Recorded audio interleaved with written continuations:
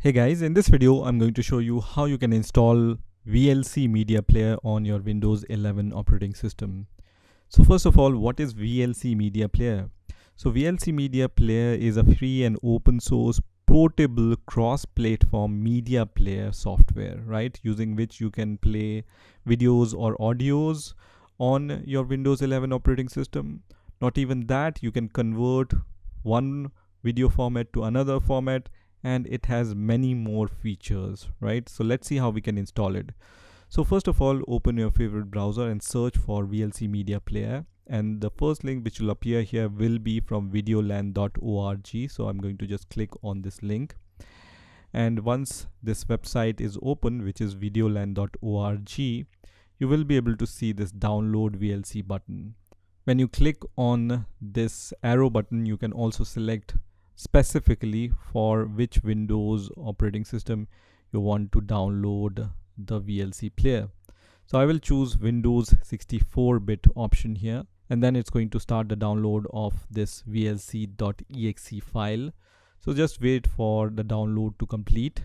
So once this exe file is downloaded, I'm going to just click on this exe file and I'm going to minimize the browser. And here, first of all, you need to click on yes here, which is going to start the installation of VLC media player. So here you can select your language. I will leave it as default, but you are free to choose the language in which you want to install VLC media player, and then click on OK. And then on this next window, click on next, and then click on next, and then leave everything as default, and then click on next. And this will be the location where VLC media player will be installed. So if you don't have the good reason to change this location, just leave it as default and then click on install, which is going to start the installation process. And the installation process is going to take few seconds, so it will be installed really fast. So just wait for a few seconds. And now I can see that VLC media player icon is created on my desktop, and I can also see that VLC media player is successfully installed on my Windows 11 operating system. On the last window, just leave this checkbox as checked. What it's going to do is when you click on finish button, it's going to launch the VLC media player. For the first time when you start VLC media player, it's going to show you this warning, which is privacy and network access policy warning. You just need to click on continue here, and then you can start using VLC media player on your Windows 11 operating system. So let me open some video file using VLC media player.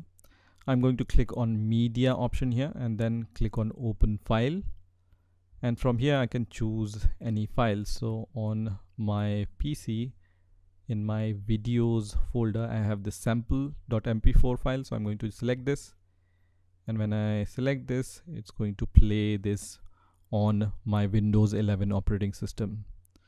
So this is how you can download and install VLC media player on your Windows 11 operating system.